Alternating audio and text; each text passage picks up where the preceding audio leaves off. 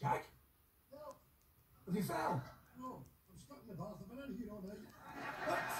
I saw the commotion. Why is your Jack stuck in the bath? Who's calling? Inspector, open the door. I'm sorry, I cannot receive guests at the moment, but I'm in my dressing gown, eating my toast, reading my Bella magazine. Listen to me, you half-wit. Open the bloody door. Jack is stuck in the bath. If you don't open this bloody door now, I'm going to rip this dog's legs off. It's locked. Open your shoulder to it.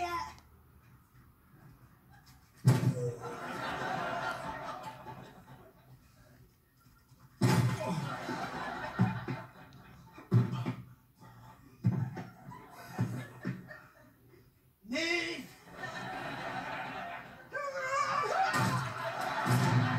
What were you, Jack? What's happened here? What's happened? Well, I thought this bath is so good, I'll live in it. I'm stuck, I can't get out. Jack, you're Willie. Oh, I'll cover that up, Jack. Bigger towel. Who the bloody hell takes a bath first thing in the morning? I took it last night. And you took another one this morning. I've been in here since last night. Oh my. Look at my skin. I'm turning into Judy Finnegan. You can't just lift yourself up. No, I'm stuck to the sides. It's like, I don't know, suction. Well, just pull the plug out. Do you not think I've tried that? It doesn't work. The plug's located directly below my ringer. Don't panic. Panic? Oh, I'm way beyond panicking. I was panicking for about 10 hours, but that's past now.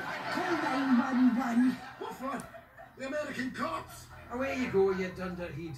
Hello, is that CSI Miami? My pal's stuck in the bath. Where? Glasgow.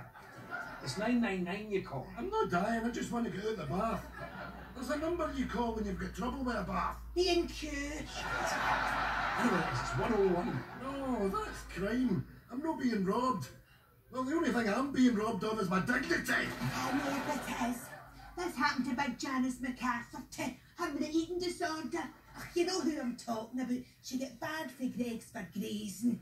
Well, she gets stuck in the bath and her man called. Our man called. Kenny! No, the number he called you, don't you? NHS Ambulance Services. That's who you call!